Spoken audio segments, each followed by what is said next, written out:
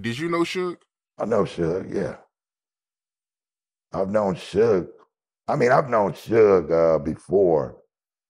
He the death row thing, all of that. I've known him from the right when my records had just came out, and I think he was a security guard or maybe before USA, maybe he was a bodyguard. But anyways, I had got into it with certain cats, and it was a head up. I was ready to go head up with these fools. I forget what set they was from or whatever, but he told me, to come and get him if he had, wanted some help or anything. He said because he knocked out one of their homies in his house shoes. So I've been knowing him since way back, and that was like in '89 actually, or it might have been '90. But I mean, that's how me and him became cool because he was, me and him, we just laughed and we was cool from another standpoint. So from that standpoint, to, we didn't see each other a lot. When I go to the club, he might be there working security or something like that. But other than that, I didn't see him for a while. Then I saw him in Vegas. I guess I forget whose club or was it his club, whatever. I only saw him just a few different times, and every time, we was cool with it.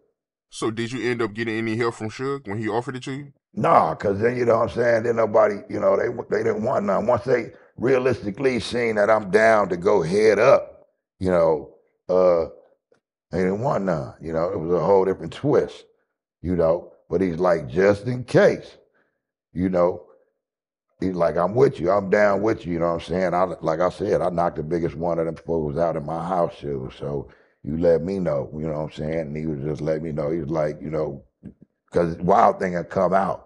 And once that song, that's not the type of song, that's not a gangster song, So people not realizing, they're thinking you one type of person instead of, the type of person that you are. But if you from Los Angeles and with a name like Loke, then they know that means something. You know what I'm saying? But if you go to Texas or Chicago or New York, they don't know. That's just a pop song. And that Tone Loc. And people, and let me say this, that was funny. A lot of people don't think thought my name is really Tone Loc. My name is Tony Smith or Anthony Smith. So when I tell them my real last name, they be like, get out of here. If you don't want to tell us your name, you know what I'm saying? You don't have to. So don't come with that bullshit. Your name is Tone Loc. They really thought Loc was a name. And I'm like, no, that's, a different type of name. That's just a nickname, you know. Right, but what was the issue over? What was y'all beefing over, yo? About what, with the scrapping thing? Yeah, the dudes that was messing with you. Oh, because they got into it with one of my cousins. And they beat up one of my cousins. The ear, was just, just super big. So when I went back up there to approach it, by myself, I was hot. I was pissed, like, what's up? And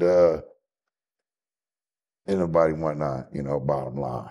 It was a whole different twist. So there it was there. So never had to get down with them fools. He had offered help, so me and him was always cool since that day. I never had, it wasn't no Crip of Blood thing and nothing like that. He was just a straight up cool brother, to when I saw him, when I met him, I'll say, and every time that I was seeing.